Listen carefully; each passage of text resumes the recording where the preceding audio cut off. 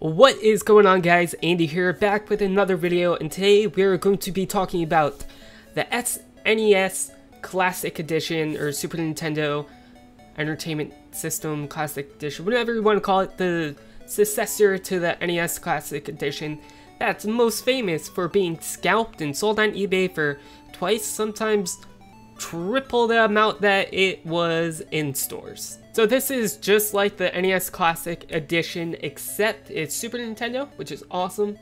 Not as many games. The NES one had, I believe, 30. This one only has 21. And I'll get into that for a second. There's 3 different versions. There's Japanese version, European version, so like PAL region, and the American version, which looks like the American Super Nintendo, which is really cool.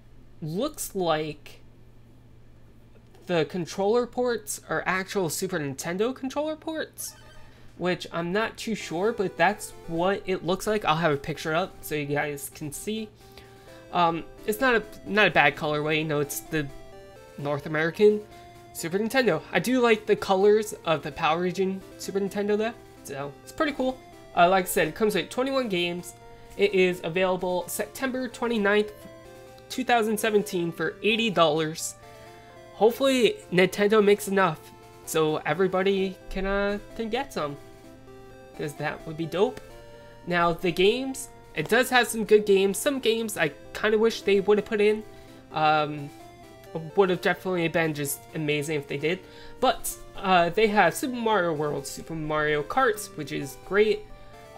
Link to the Past, F-Zero, which I just recently played for the first time and I loved it. Super Metroid.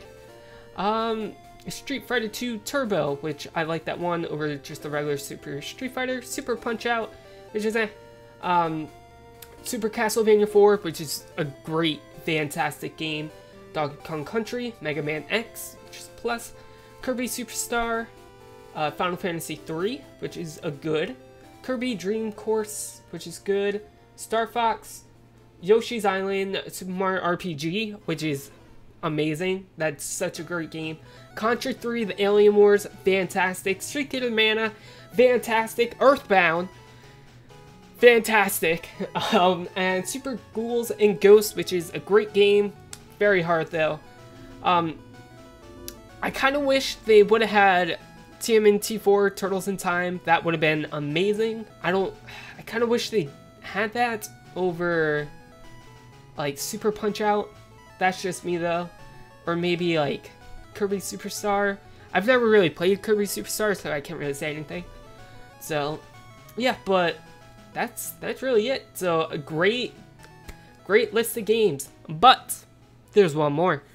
For the first time ever, Star Fox 2. Applause? Yes.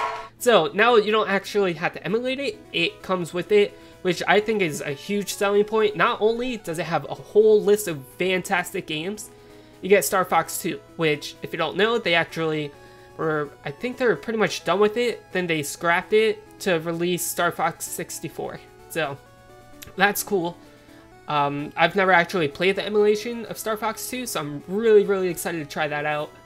I do plan on getting one if I can find one, because it'd just be awesome and it'd just be cool. You know, playing HD, so it's gonna be good. So what do you guys think of this Super Nintendo Classic Edition? Let me know in the comments below.